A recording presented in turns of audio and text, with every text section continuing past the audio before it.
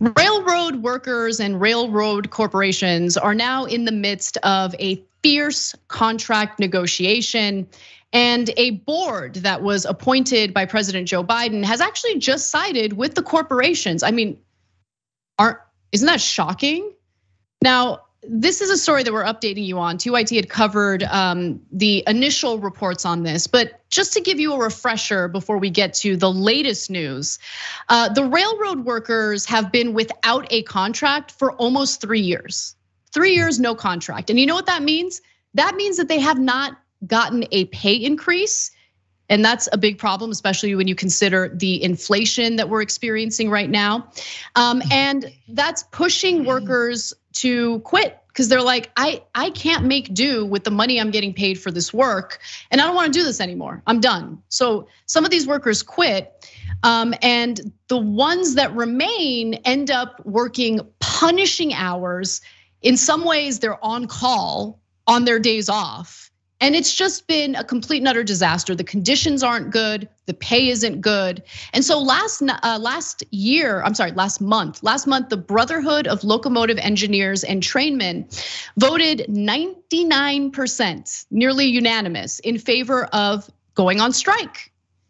And the day before the union was legally able to strike, the White House got involved. Biden stepped in, and he created what's referred to as a Presidential Emergency Board, or PEB, okay? And he did this by executive order, which prevented the unions from being able to go on strike. And so it prevents them from going on strike for at least 30 days. And understand why he did that, okay? If the railroad workers go on strike, any supply chain issues that we've already experienced will be exacerbated considerably. And that puts the White House in panic, puts the corporations in panic.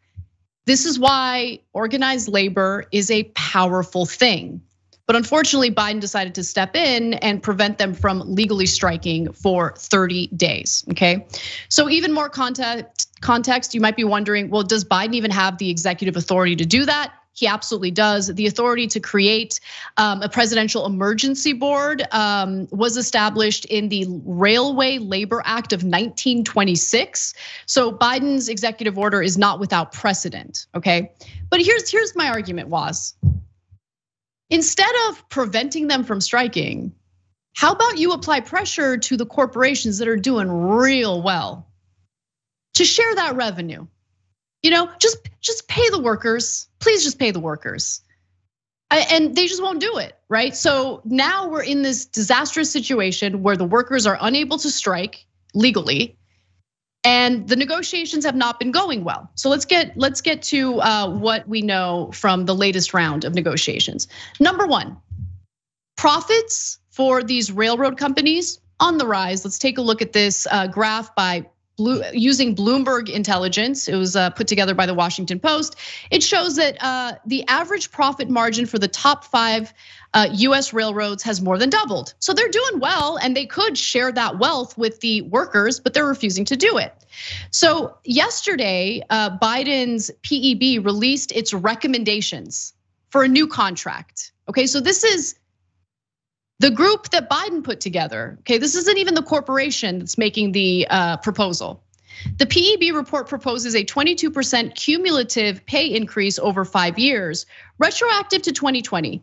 The proposal, which works out to an average 4.4% wage increase per year, is little more than half the current rate of inflation of 8.5%, entailing a major cut in real pay. That's what they came up with. We're gonna give you a raise, but it's not gonna be enough to even mitigate inflation. So it's not a raise. It's still a pay cut when you consider inflation. It's just a disaster. Even worse, the PEB did not recommend any changes to the punishing attendance policies that railroad companies have implemented. I'll get to those details in a moment, but first, Woz, I want to give you an opportunity to jump in. I mean, you pretty much said everything there is to say here. There was a lot of, tough talk. I think I was even on the show when Biden did his tough talk to Amazon, and we're unionizing and we're coming for you and blah, blah, blah. A lot of lip service paid to the labor movement in this country, putrid as it already is. And so, to see him do this and just basically punch the working man in the face is just disgusting.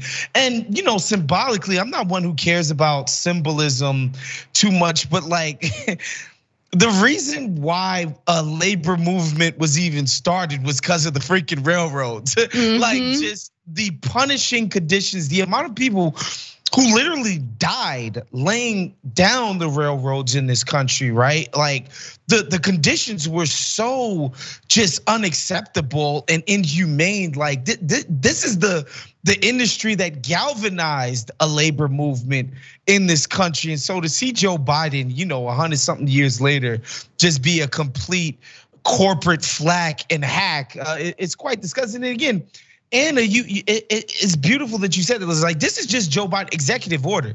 He didn't need to go whip up no votes in Congress. This is just by fiat.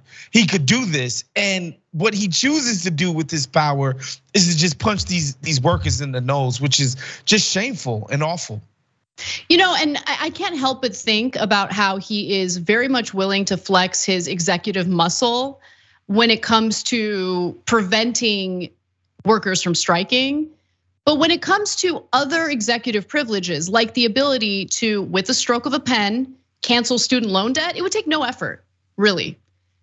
He pretends like he doesn't know whether he has the ability to do that through an executive order. He absolutely does. These are federal government loans, and the education secretary, with Biden's blessing, can cancel the debt. I mean, it's such a layup. That's the thing that I don't get. So many easy things that Biden could do, like canceling the debt is one thing.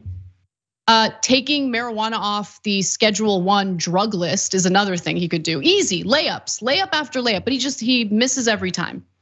So I want to give the workers a voice here. Let's start with one of the railroad workers from Virginia who says, "I work for Norfolk Southern. We have a long pool in which the conductors get no set days off. They leave their home terminal and can spend up to 36 hours or more in a hotel waiting for their next train." And I don't know for sure, but I would venture to say that as they're waiting for that next train in a hotel, when they would probably much rather be at home, they're not getting paid for those hours. I'm not sure, I'm just suspecting that that's the case. He continues to say, or she, I'm unsure because this person gave the quote anonymously, often that will be their day off. So they're like on call or waiting for their next job on their day off in a hotel, waiting on their train back home. When they get back home to their home terminal, they're often back to work after their 10-hour mandatory rest period, depending on how quick the pool is turning. Here's another worker from Texas. "I was forced to take stimulants to stay awake and sleeping pills to sleep.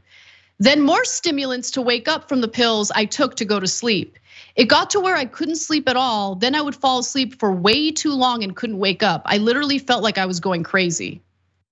I mean, the torture that these workers are going through, both physically and mentally, is insane. And again, to see Biden taint the one thing that I felt the need to give him credit on, which is, his NLRB has been pretty good. Standards are low, let's keep that in mind, right? But good relative to other administrations. But he has now soiled that one positive thing in his administration by stepping in and basically preventing these workers from striking to ensure that they get better working conditions and better pay. Finally, let me just tell you what happens next. We've entered another 30-day period in which the unions cannot strike, and the negotiations are ongoing. Now, if an agreement is not reached at the end of the 30 days, then unions would be able to strike. However, there's something else to keep in mind. Congress would likely take initiative there. They would intervene as they did in 1992. There's precedent for that. So that was when the International Association of Machinists struck against a single railroad, CSX. And so Congress stepped in, and Congress and the White House moved with rare speed. They're always so fast when it comes to these issues, right? Rare speed to end a crippling 2-day nationwide rail shutdown that already had begun to threaten the economy by forcing layoffs at coal mines and auto assembly plants.